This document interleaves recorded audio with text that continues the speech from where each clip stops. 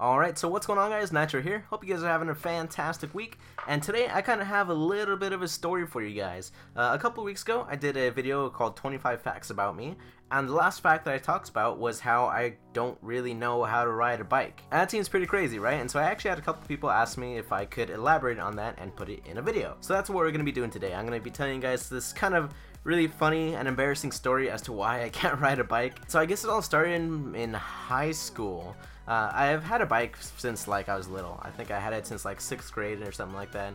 So I had it for a couple years. I would go riding every once in a while, but not really too often. If you guys can't tell, I'm more of an indoor person, so I didn't get outside too often. So because of that, while I did know how to ride a bike, I guess you could say I wasn't amazing at it. Just in general, I think like things on wheels, skateboards, rollerblades, I can't skateboard to save my life. Same thing with roller skates, although I don't really know too many people who still roller skate. But yeah, I literally can't even turn on a skateboard. I'm pretty bad at it. So what happened then, my freshman year of high school? Well, as it so happens, I was riding my bike down the street. I thought I'd just go hang out for a little bit, ride around my neighborhood, and I did that for a while. And I was actually on my way back home, and the pedal on the right side of my bike came off, and I just kind of like fell off the bike in the middle of the street. Now, I guess that's not really too bad. I didn't really get hurt or anything like that. But I did walk my bike back home, took the pedal back, and I showed it to my parents, and they said, well, it looks like you kind of stripped the screw on the pedal thing, so there's not really any way to put it back on. And so because of that, we just kind of put my bike away for a while and didn't touch it. The pedal was still broken. There was really no pedal on the bike at all. And so my bike just sat there collecting dust literally for about 1.5 to 2 years. I had not been. I didn't touch the bike. I didn't go on a bike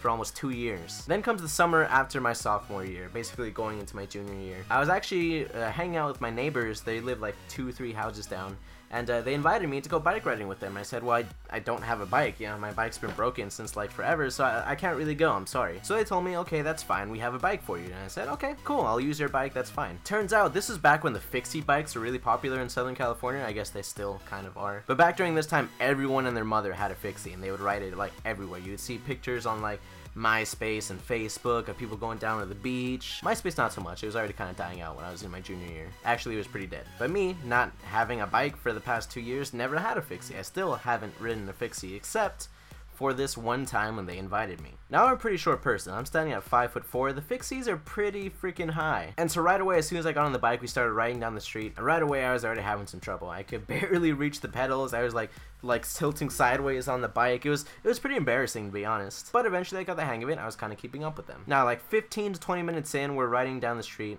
and they say, okay, let's make a left here. We'll go into this little side street, and there's a park there. We could ride around there.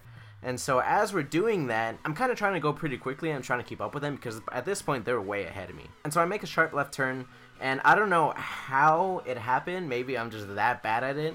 But I lost control of the bike, literally just making a turn like that. And I remember the bike kind of doing this like little flip. I'm not sure if the bike flipped over me or to the side of me, but basically the whole bike did a flip. And then I completely tumbled off the bike and rolled onto the street.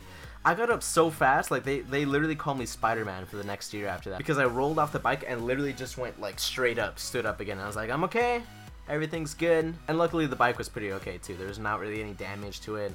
And that kind of would have sucked because I didn't really have a job at that time, so having to pay for a fixie, which I still don't even know how much those things cost. But nonetheless, it was pretty embarrassing, like me being a 16-year-old high school student, not being able to make a left turn on a bike. That was one of my more embarrassing moments that I've had. But yeah, I didn't really get hurt from that. I was fine, their bike was fine. It was kind of a funny story to everyone, and we laughed about it after. But since then, I literally have not ridden a bike at all. Keep in mind, I've been out of high school for 2 years, so that means it's pretty much going on 4 years now since I've properly ridden a bike and gone on a bike ride.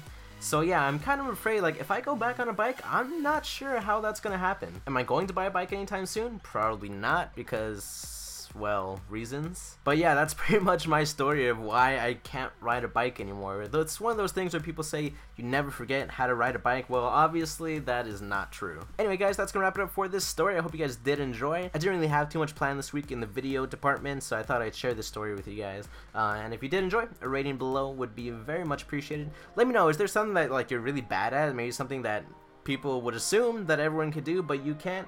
For me personally, that's my bike story. I can't do it. I don't know why, I just can't. So don't expect me to be riding down Huntington Beach on my fixie anytime soon. So yeah, I'm gonna stop rambling on about this subject. Like I said, it's kind of just a funny, embarrassing story that I thought I'd let you guys in on. And until next time guys, have a good one, and I'll catch you later.